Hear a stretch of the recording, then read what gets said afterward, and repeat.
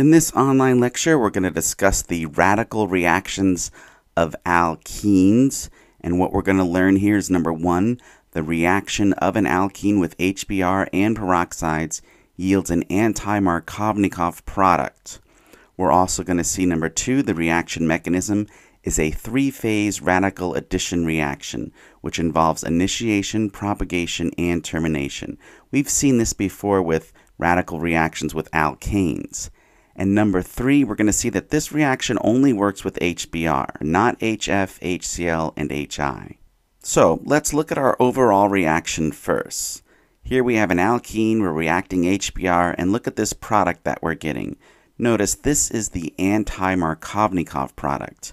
Notice the Br here is adding to the carbon that has more hydrogens, or we can say the carbon that is less substituted.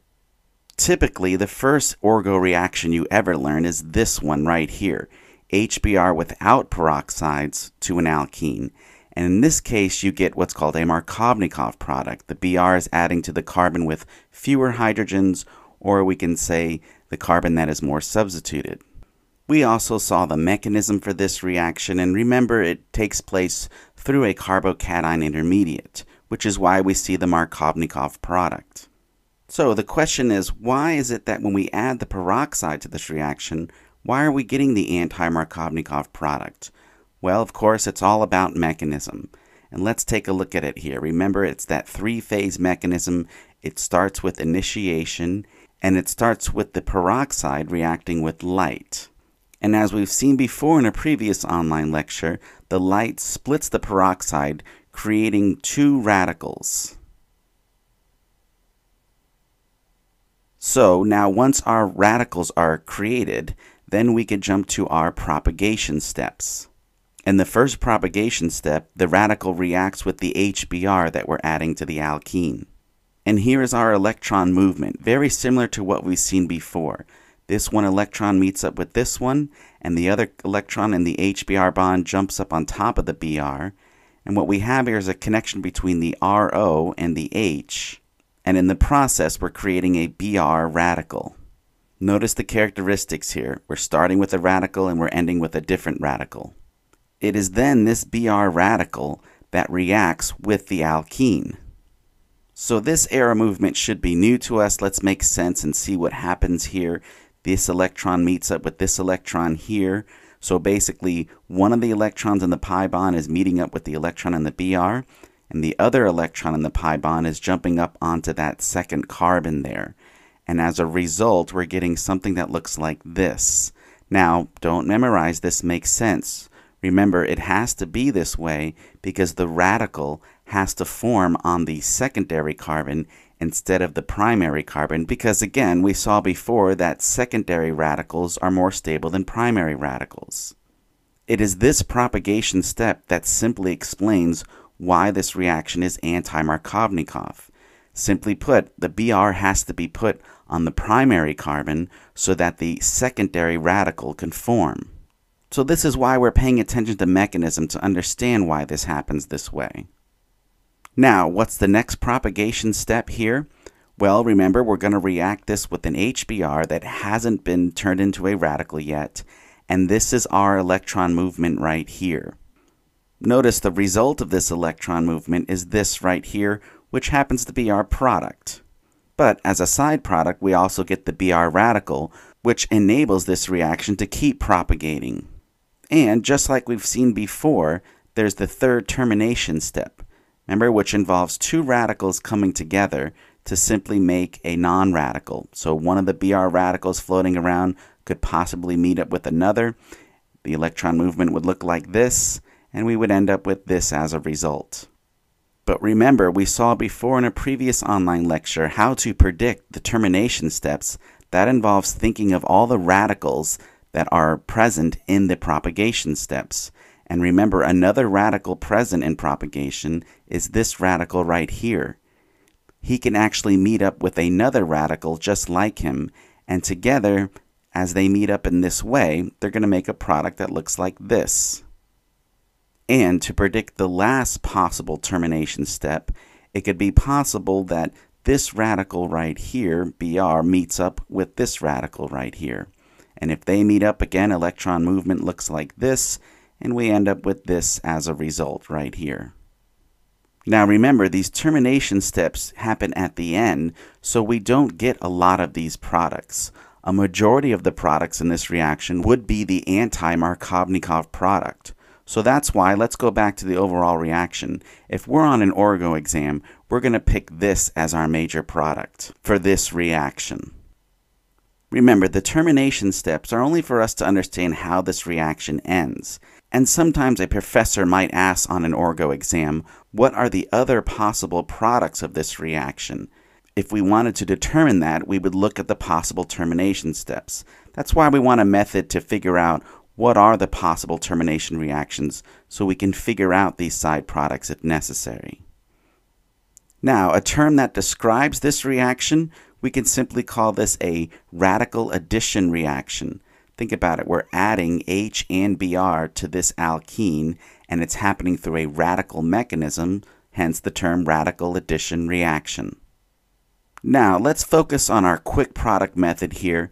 Let's say we're given this problem right here and we want to predict the product. Remember, we want to be able to get quickly to product on an orgo exam because time is of the essence. So how would your quick product method work here? Well, notice first you would see HBr with peroxide and you would see an alkene, so you'd be thinking of this reaction. And what we would first do is look at the carbons, each carbon within the alkene.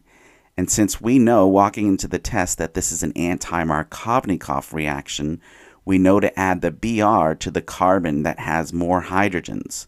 We'll notice the top carbon doesn't have any hydrogens, it just has that methyl connected to it. But the bottom carbon does have this hydrogen right here. And since that's one more hydrogen than the carbon above, then that's how we know to place the Br on the bottom carbon. This would be our major product. So, quick product method here, very simple. However, be careful here. Remember, this reaction only works with HBr. For instance, if you try to do this reaction with HCl and peroxide, you actually end up with this as a product. And notice, look at this product here. This is a Markovnikov product. Our Cl is on the carbon that has fewer hydrogens. And if you try to pull this reaction off with HI and peroxide, again, you get a Markovnikov product. Why is this so? Well, let's make sure we understand this.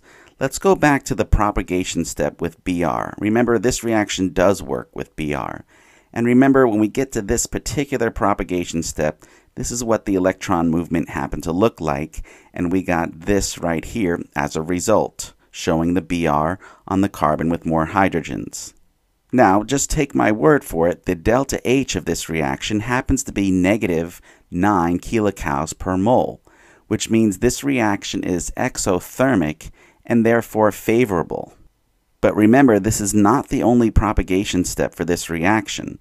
The other propagation step involves our product here with HBr, and this is the electron movement that we saw before, leading to this as a result, our overall product. Take my word for it again here, the delta H for this reaction happens to be negative 14 kilocalories per mole. Again, an exothermic and very favorable process. Now, let's do the same type of analysis though, but with Cl. Let's say we got to this step in the propagation of HCl with an alkene and peroxide. Again, arrow movement would look like this, and we would end up analogously with this structure. And the delta H for this reaction happens to be negative 22, exothermic, which means again this is favorable as well. However, the second propagation step right here, the second analogous propagation step that is, the delta H for this reaction happens to be positive 2, which is endothermic, which means this second propagation step is not very favorable. And notice, look at the product of the second propagation step. The product here would be the product of the overall reaction. But we're going to see that this reaction doesn't happen, and here's why.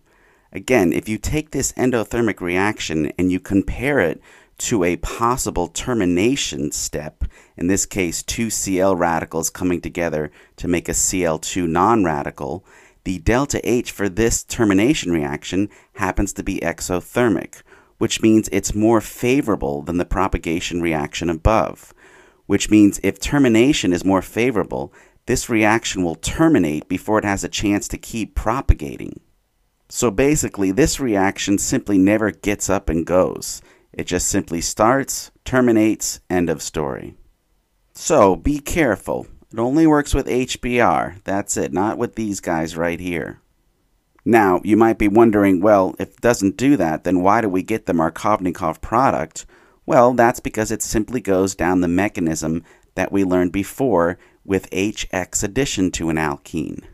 And remember, that reaction had a Markovnikov type product. And of course, the mechanism was completely different from a radical mechanism. It involved a carbocation. So, what have we learned here? Key points. We saw that number 1, the reaction of an alkene with HBr and peroxides yields an anti-Markovnikov product. Number 2, the reaction mechanism is 3-phase radical addition reaction. Initiation, propagation, terminations are the steps. And 3, we saw this reaction only works with HBr, not HF, HCl, or HI.